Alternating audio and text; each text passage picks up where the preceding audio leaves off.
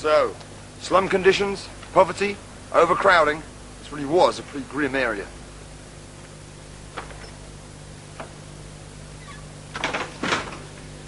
So a lot of Jack the Ripper's victims would have spent a lot of their time in pubs like this.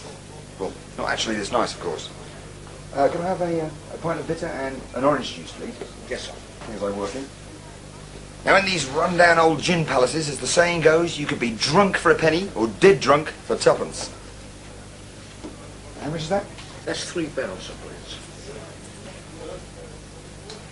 All that being hammered the whole time can't have been so bad, considering the prices of drinks today. But for a lot of people back then, getting completely plastered was the only way that they'd get through the day.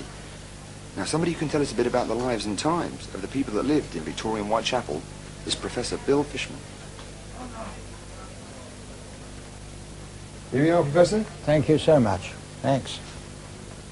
Cheers. Cheers.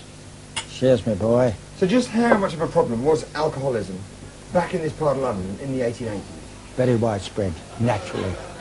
Thousands of people living on the margin of subsistence. A great escapism. What? Drink. Person working in a sweatshop or in the docks or in the fruit market, living on the margin, comes home, little to eat, straight into the pub. The locus of freedom for every labouring poor in this area. Were there more pubs per square mile in those days? Oh yes. Across the Mile End Road there was 50. From Aldgate East to the Mile End Gate there was apparently 50, if I remember, drink shops. Was this a lawless area generally? Oh, it was very lawless. Fighting in the streets. There was every day. If you look at the police records, there was always robbery with violence, violence between women particularly. It was very strange. Women would be fighting each other in the streets. It was regarded as a poppy show in those days. So it was a pretty lawless, and understandably so. It was part of the entertainment of the poor. Let's get down to the nitty-gritty. How prevalent was murder? Well, reasonably so. I mean, if we're going to the Ripper murders, only 5 days after the first murder, there was a guy called Jack Burnett in the Isle of Dogs who took a hammer and calmly beat his wife to death. If you look at the police records, there were at least within 3 months 3 murders committed in this area. And it was quite prevalent. And also the Salvation Army girls used to walk round the streets at night picking up, not necessarily murdered bodies, but bodies of women beaten by their husbands. They took them locally round the corner here to the first battered wives' home which was set up by the Salvation Army. So murder and violence was naturally prevalent.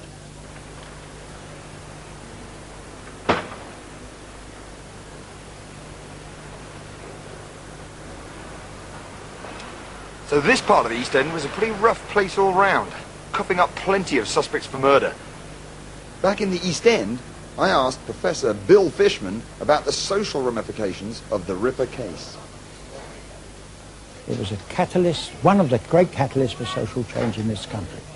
There were 2 fears amongst the established classes. One was a fear of republicanism. There was an anti-monarchical feeling amongst the people. Secondly, if you read the local press, they were frightened that the next year, 1888-89, was the centenary for the French Revolution. They feared revolution. Then the Ripper came along, this so-called anarchist, as they called him, killing people. It put the fear of God up the establishment. And then they realized here was a center of crime, also a center of disease. We had to do something about it. And you got for the first time state intervention to remedy poverty, disease and crime. And the Ripper murders focused the issue.